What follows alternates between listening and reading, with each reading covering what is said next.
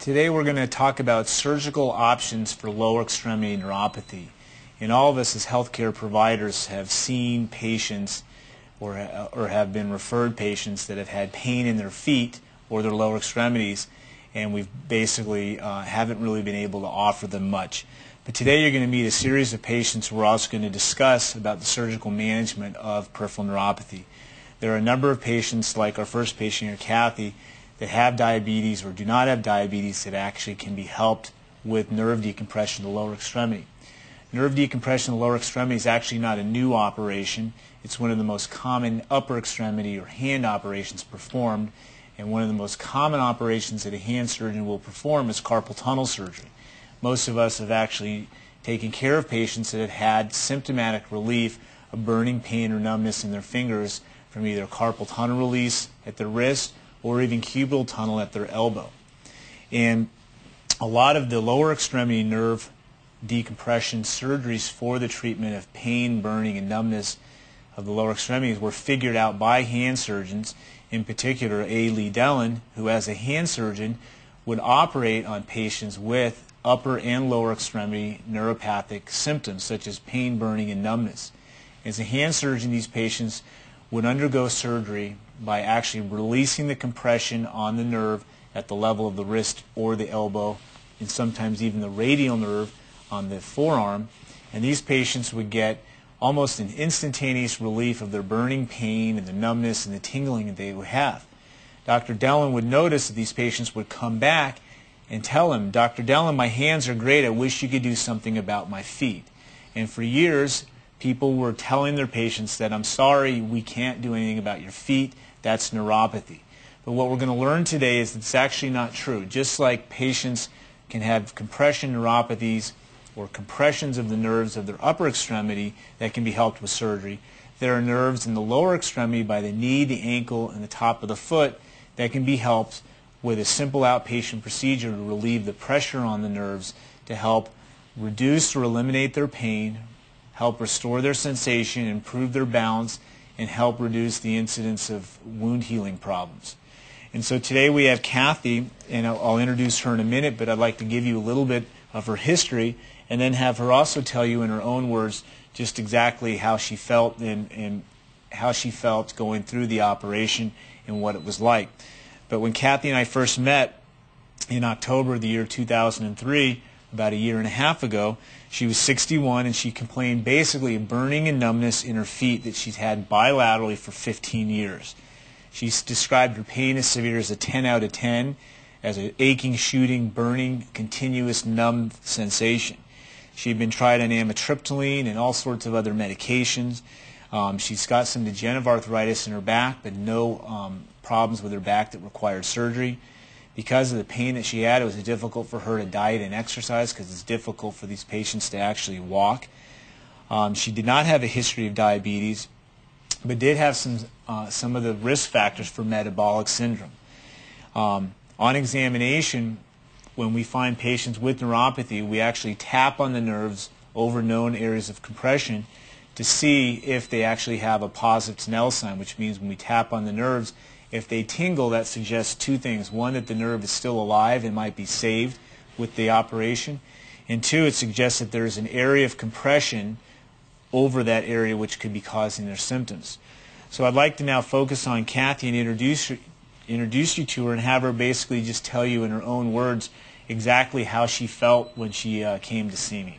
Well, the pain in the bottom of my feet was so bad that it stopped me from wanting to get up and walk or exercise or do anything.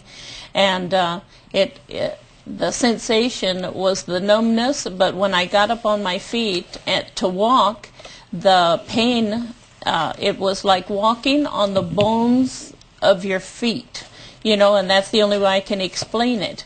And it was just, it's beyond to tell anybody exactly how much it hurts, except, you know, you try to stop yourself from crying. It hurts so bad. And what did your doctor do for you for the pain? Well, he put needles like in my legs. He said I did have nerve damage. Right at first they tried 5 different kind of medications for me. And after I'd taken them for so many months, and it didn't help the pain at all in my feet. And so I went back to him and I told him, you know, there's no sense in taking this because it's not helping me. And he says, well, mainly what we tell our patients is they have to learn to live with the pain. You know, there's pain management and everything else, you know, and that's what was left to me. There was no other choice. Now, some of our patients are actually referred to a specialist called a neurologist, and they're oftentimes seeing patients with neuropathy and nerve problems, and they oftentimes do a test that's described as sort of a painful test where different needles are put in their legs to actually find out about nerve damage. Did you have one of these tests called an EMG, or did you see a neurologist about this? Yes.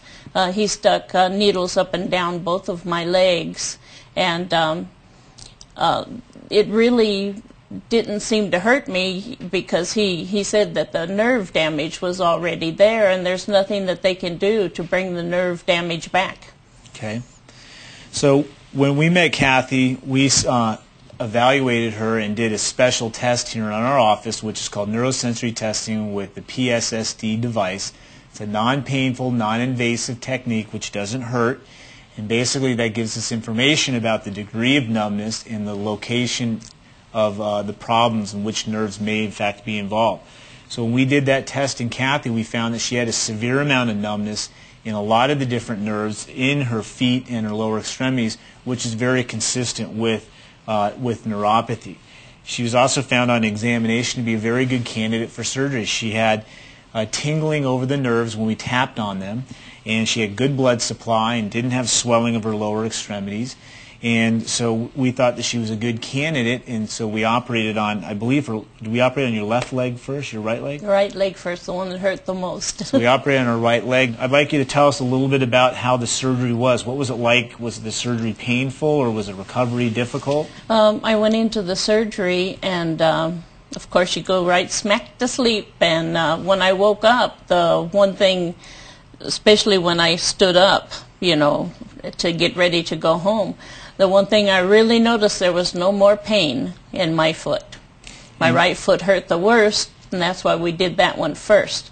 And so when by the time I got home, and even after so long coming back to you, I was ready for that next leg. And then how soon after your right leg do we do your left leg?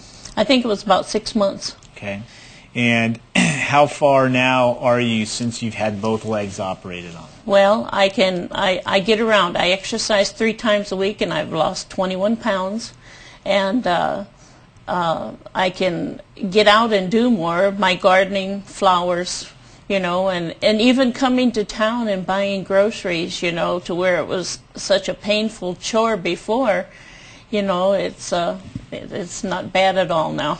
Now, when we first met, you described your pain on a scale of 1 to 10, with 10 being the worst pain of your life. It was described by you as a 10. Yeah. What would you say your level of pain in your legs is today? There's no pain at all. And you also said you had severe numbness and some balance problems. How would you say your sensation in your feet or your balance problems are today? Oh, my balance